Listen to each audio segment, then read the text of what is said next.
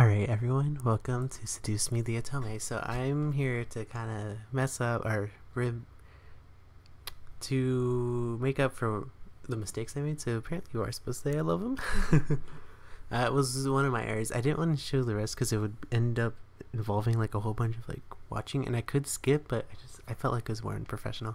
Diana stared in shock at my explanation. Was it not what she expected? I didn't care what she expected. I wasn't gonna lose the man I had grown to love. You love him? Yes, I love him. Diana's lips twitched, the edges curling into an amused smirk as she stared at me. So what? A human's love isn't enough to understand the situation. A demon can never reciprocate human feeling. To both of our surprise, however, Sam stepped forward and put an arm around me, pulling me close to his body. I love her. Oh, shoot. I saw the confidence Diana had shatter in her eyes as she stared at Sam at his words. I could see the struggle in her face to try and find some weakness in Sam. In me. Anything. A demon love a human? Impossible. Are you deaf? I said I love her. You don't have the brains to understand what love is. It's not just a human emotion. Demons like us can feel it too. You just have your head so far up your ass that you refuse to see it. Just like how you refuse to see that you lost. Oh my. Diana took a step back, physically feeling the sting of Sam's words in her chest. She had lost. I could see it in her eyes. Diana's eyes grew dull as she glared at me and Sam. It seemed almost uncharacteristic of her, yet it was something I wasn't surprised to come from her face. Very well. Fine. Valet.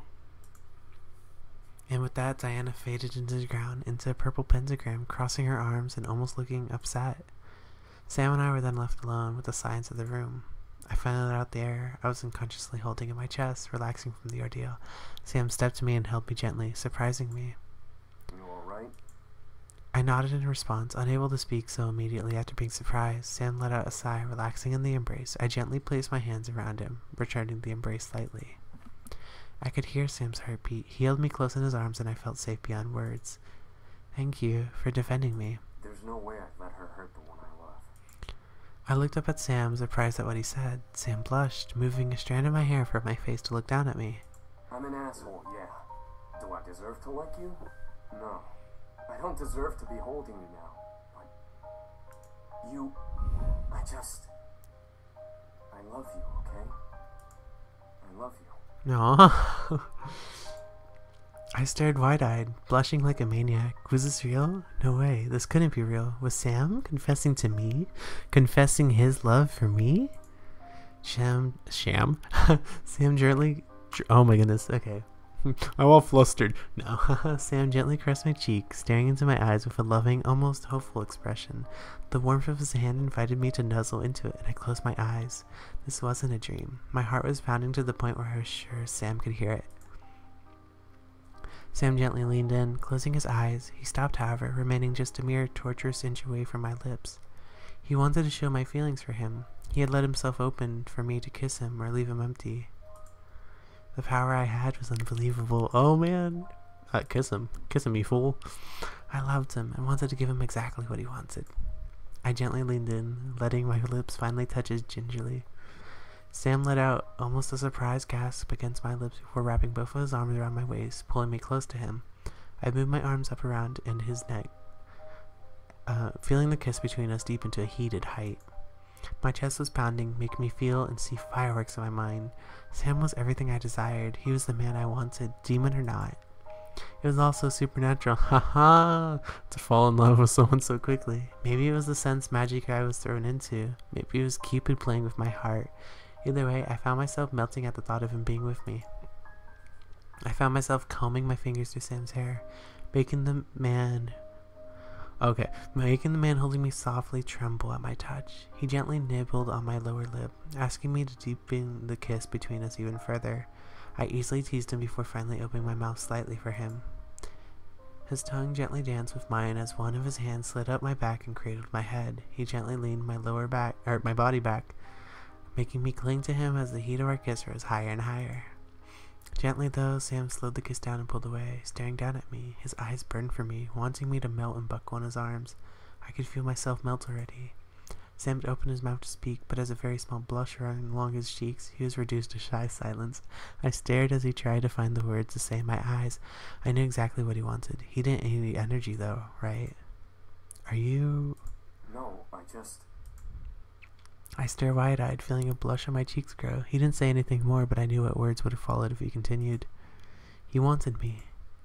I was stunned. Was I that appealing to him? Was his passion really that deep for me? Sam gently nuzzled my forehead, losing the blush and finally being able to speak. If you don't want to, we don't have to. I mean, it's up to you. I could feel my mind go numb and purr at the idea. A moment with an incubus. He was a demon of sex, the purest form of lust and desire. My world would rock and I would enjoy every second of it. At the same time, I was indeed inexperienced. Diana wasn't wrong when she claimed me to be innocent. Did I want to give that innocence to him, especially this early? I found myself forgetting the words yes and no. What could I say to him? I knew then that I wanted what I wanted, but how to say it without breaking the moment. Yeah, that sounds like me.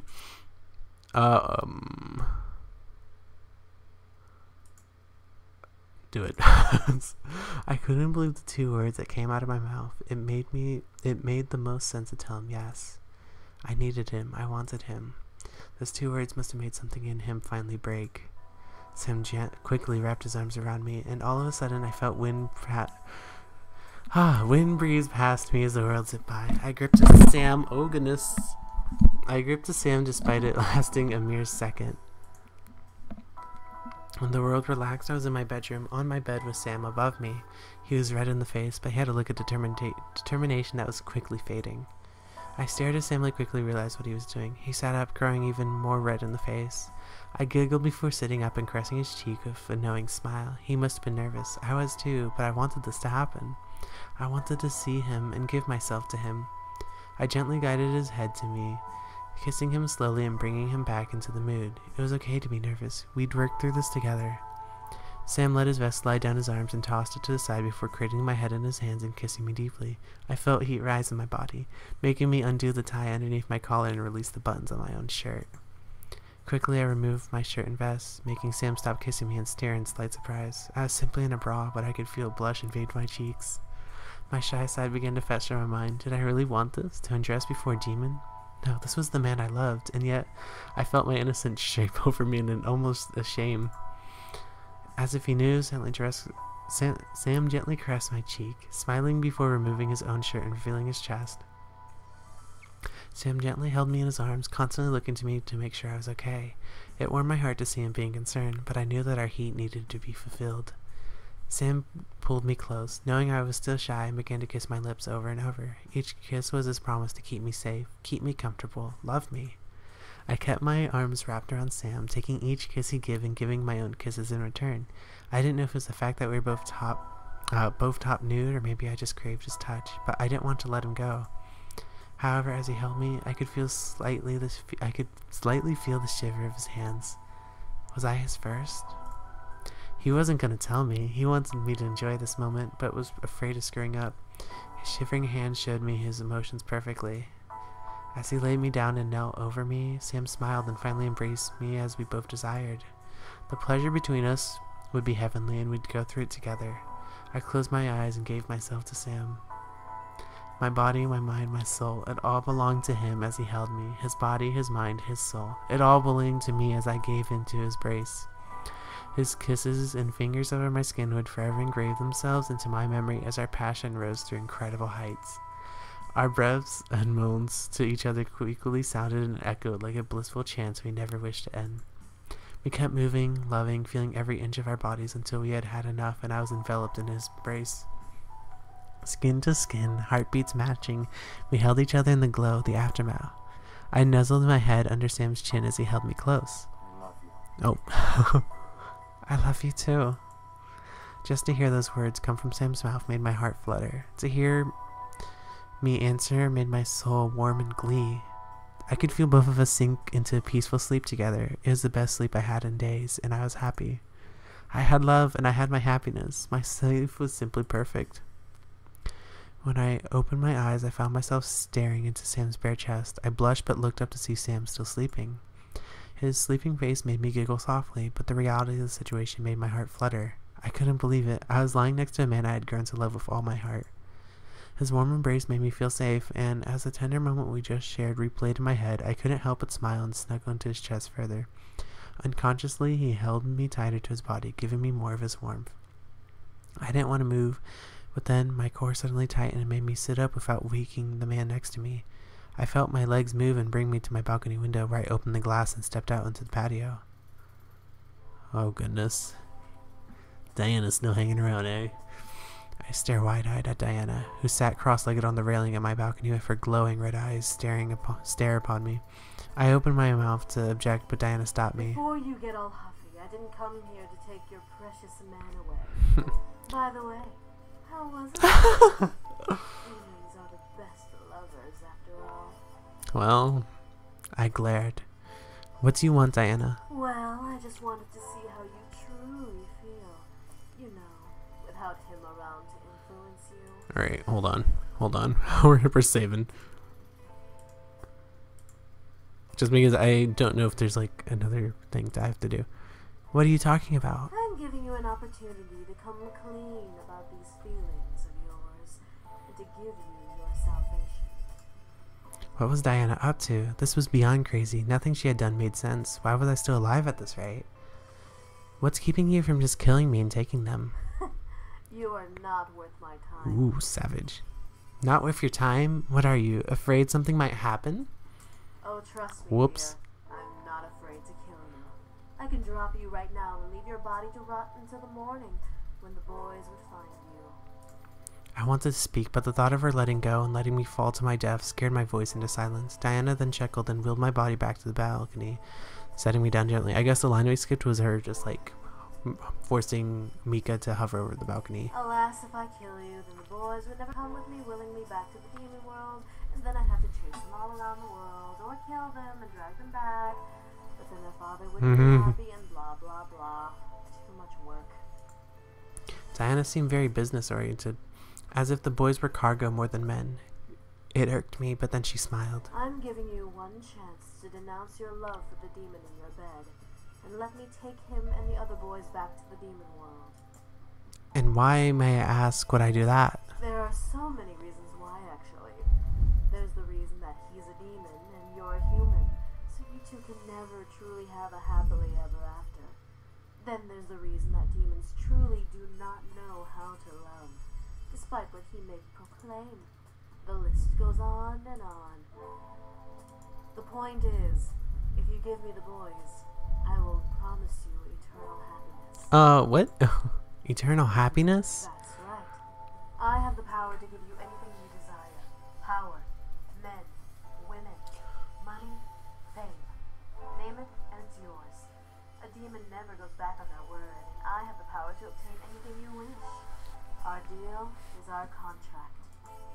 I could only stare in shock. This was a dream. It had to be. However, Diana smiled an almost genuine smile at me, shaking me to the reality of the situation. She would never smile like that.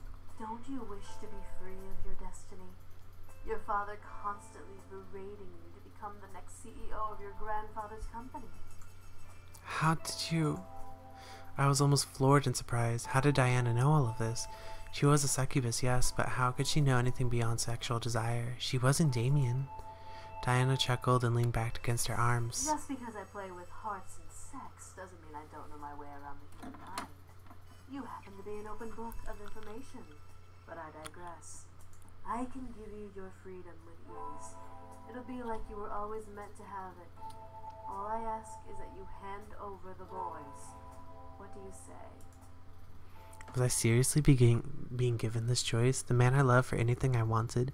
A demon like Diana was powerful enough, yes, but did I even want to consider giving up the man I loved? Hell no! She must have been crazier than I thought. I glared. Absolutely not. Diana sighed and stood up onto the railing. What I wasn't expecting her was lifting me into the air. I tried to scream, but my voice suddenly became locked in silence. What was Diana doing? Diana made me float over to her and she smirked as we touched noses. Well, if I can't return home with the boys, I might as well return home with the power to fight back. Diana finally leaned in and kissed me. I shut my eyes, feeling the need to bite her lips, but finding no muscles in my face listening to my mental commands. What did she do to me? I didn't want to enjoy it, but every single nerve in my body was flaring in excitement and pleasure as she kissed me. I felt my energy drain slowly but forcefully from my body. Was she using her magic to force energy out of my body? It seemed like forever, but finally Diana pulled away from the kiss with a smile and a lick of her lips. She lowered me back onto the patio and chuckled. For some reason, even though nothing seemed to have changed, she looked stronger, powerful. It was almost like looking at a new Diana. Diana then stepped back off of the railing, making me catch my breath in my throat. As she took another step away from me, she looked to be simply walking on the night air. Diana smirked my sudden surprise. May you never regret your choice, human. If you do, I'll happily come and take it away. With a flick of her hair, Diana turned and walked away into the night, fading into the darkness like a shadow. I watched her fade away before looking at the man in my bed. Did I make the right choice? My heart gave a gentle thump, giving me my answer. I did, and I will never regret it for as long as I live.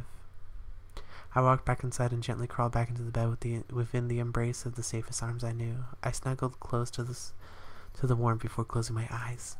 I was happy. The rest of the story can almost be passed over. With Diana gone, my life returned to normal with school and my friends not remembering what had happened. It was as if magic never even appeared in my world. One thing was for certain, however, Sam loved me and I loved him just as much. We had promised our lives to each other and nothing was going to take that away from us, not even time itself. Our love was so powerful, it practically overwhelmed me with joy every time I found him holding me close every morning. To think a demon in love with a human like me, it was unthinkable, unbelievable, it was practically impossible, but it was true. The other boys decided to leave of their own accord. They knew that my future would only need Sam at my side, so they decided to start their own lives in the human world. Sam understood perfectly, wishing his brothers the best. Besides, Sam had someone new to care for now. His brothers didn't need to worry about him now that he was caring for me. I felt bad as well for being closer to Sam than the others, but they reassured me that I was okay and that they would remain nearby should I ever need them. I was happy for that. They made me promise, however, that I would love Sam for as long as we lived. That promise was instantly given. But what of my future? Well, it was kind of made for me. Before I graduated, James decided to step into the light of the Anderson's Toy Company, and with the help of his demon powers and leadership charisma, he managed to influence not only the entire board, but my father as well, into letting him run for CEO. Oh goodness, I was beyond shocked. How James managed to do all that was beyond me. But when the vote was called, James had taken over the company I was destined to have. He vowed to respect the wishes of the late CEO and help the company become an even grander company. For a demon, it was simple to make a company grand. My grandfather would have been proud to see how James helped it shine. With the CEO position filled, my father had no choice but to let me decide my future, which made me happy beyond compare. No longer would I have the future scaring me into a corner. I could choose my life on my own. That being said, I was still scared of where the future was going to take me. What did I want to do? Did I want to help James build a company? Did I want to venture off on my own? Sam reassured me that he would support me and help me through whatever I decided to do. I was grateful and would never forget that promise. I was happy and nothing could shake me down from that happiness. One afternoon, a good couple of years after the boys and I had met, I had a moment to myself, so I wandered to my house. I wandered my house and took in all that that happened as if it was all a dream. The demons, the devils, the magic. It all was surreal to believe. It almost frightened me to think that it could have all been a dream. But the warm feeling in my heart reminded me that it was all real. The demons, the magic, the love I had, all real. I smiled as I held my hands to my chest, relishing in the feelings dancing within my soul. I let out a happy sigh before looking up and seeing where I had wandered to. I realized I was standing in the hallway near my bedroom. I guess I didn't wander far. I stopped at the sound of Sam's voice. It sounded distant, but yet he was clear as day. I looked around to land my sight on an open window. He must have been on the roof again. I tiptoed over and listened further, wanting to know what he meant. It's been years and I still can't believe I'm here. To think I wanted to leave in the first place. I'm such an idiot. I smiled. I quickly remembered when we had first met. He is my first kiss after all. And I, of course, had the worst place. Why the hell did I do that? I stifled my giggles. He was thinking of the kiss too. It was adorable to hear him reminiscing and mentally slapping himself. I guess I can't take back the past. I can only make sure she gets what she deserves from now on. Huh? I didn't understand. He already gave me everything I wanted. He was practically mine already. What more could he give me? Alright, Sam. No more fuck-ups. I'll call up James and learn how to be a proper man. And to be strong enough to support her no matter what comes our way. I could not believe what I was hearing. Sam was willing to change for me. I felt both honored and guilty. I didn't want him to change. I loved him for him, no one else. I quickly went to the window and stepped up to grab the rooftop. Thank God I had upper body strength. My suddenly hand placement scared Sam. What the? Help me up, Sam. Sam looked down at me in surprise before grabbing my arms and lifting me up into the roof with him. However, I landed once again in his lap with his arms around me. What the hell are you doing? And how long are you there? Long enough to hear everything, Sam. I don't want you to change. Sam stared, looking lost as to what to say to my words. As I corrected his chief with a smile, it was true though. He had faults, sure, but who didn't? I enjoyed his company and enjoyed every part of his personality. Sam gently moved his head and buried his face in my palm, closing his eyes and absorbing what I had said. He gently opened his eyes partially, staring past my hand. You do realize that I'm a brute, right? That was my nickname in the Abyssal Plains. I'm a brute. A monster. I'm not what someone can really want. Sam. Sam finally looked at me, a look of hopelessness in his eyes. You're what I want. You're not a brute, and you're not a monster. I gently guided Sam's face down with my hand and kissed him softly, reminding him of my touch and reaffirming my words. He stared at me as if his greatest wish had come true. I fought back a giggle at the sight. Sam gently pulled me to him, hugging me to his chest. I nuzzled into Sam's chest, hearing his gentle heartbeat and memorizing its tempo.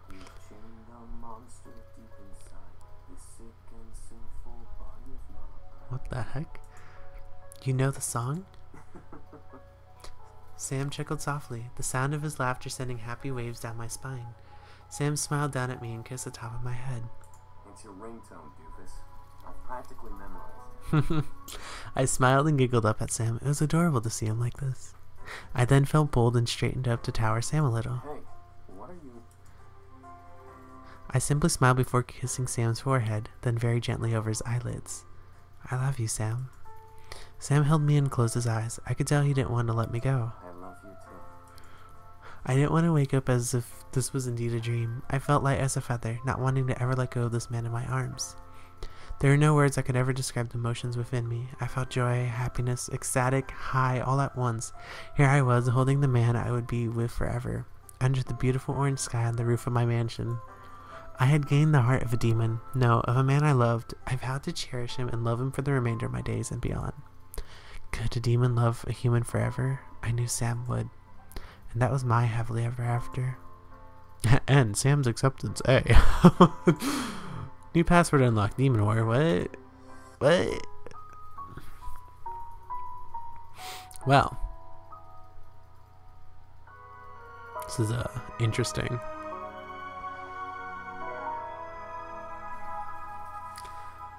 So, yeah, that was the perfect ending, I believe. Whoa, what's this?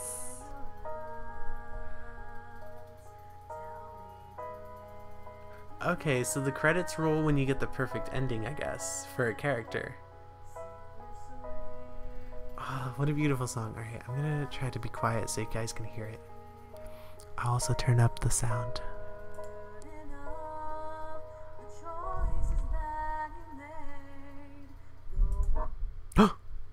I didn't mean to do that.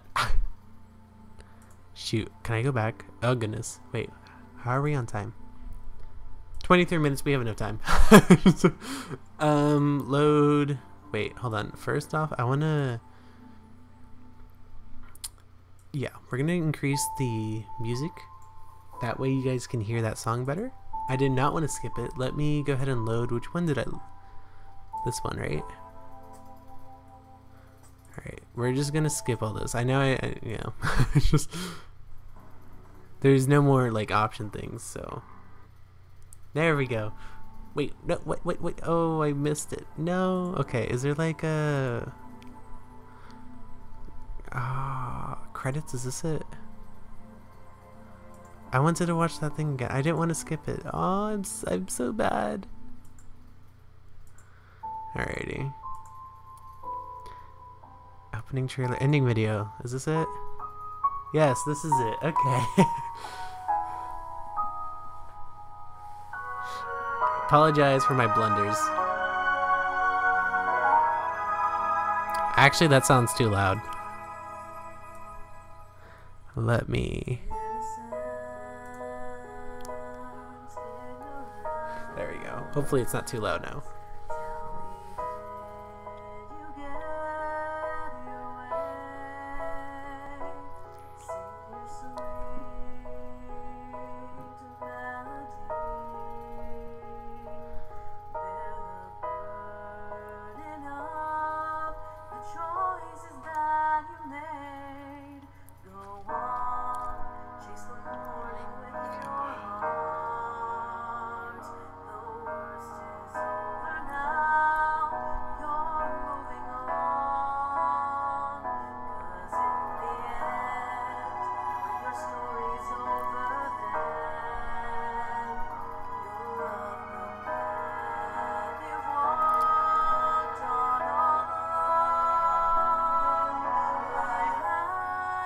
My fingers touch the sky.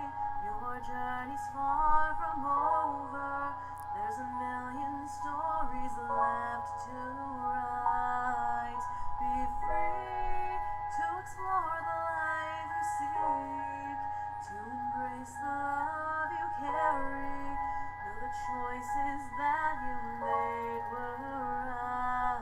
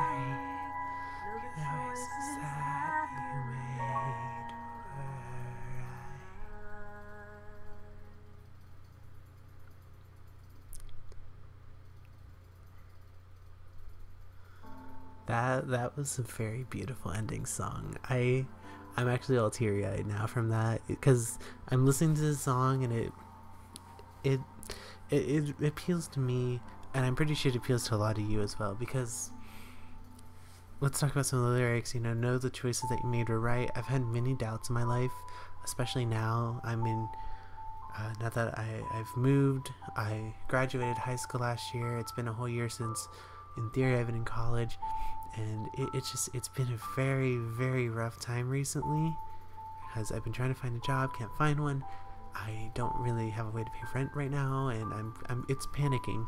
I'm panicking, but that song really kind of it reassured me in a way, and I truly believe that I can perhaps get out of this mess.